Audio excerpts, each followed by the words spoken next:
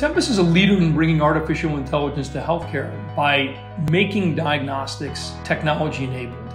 We set out to essentially build an ecosystem where data was flowing in real time, and we could contextualize diagnostics around the patient for whom they were ordered, tailoring them for that patient in a way that we could ensure that every patient who was treated was on the optimal therapeutic path for them. If you look at every other industry across the globe, those that have brought technology to the forefront have actually thrived.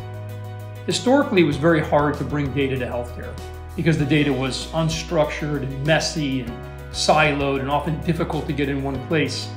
Tempus has taken the last 6 years and spent time basically cleaning up and structuring and connecting to vast amounts of real-time data.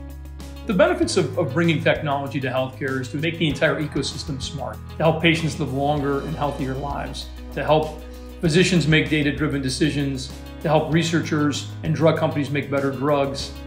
We want to live in a world where when we go to design a drug, we know that it's going to succeed in clinical trials. We know that it's going to get to market.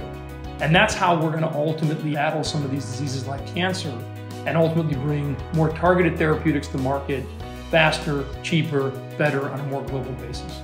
We've been working with AstraZeneca for years. Both share that common focus of doing what's right for patients, but also the sense of urgency around being innovative and being bold and being willing to take risks to make sure that we're not sitting on the sideline. AstraZeneca lean into it. They want to try to find a way to use artificial intelligence and machine learning and big data, just as historically they've mastered biology and chemistry when it comes to making therapeutics.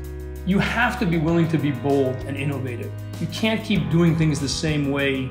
And what's been really awesome to see about AstraZeneca is their willingness to embrace that future, to not be afraid of it,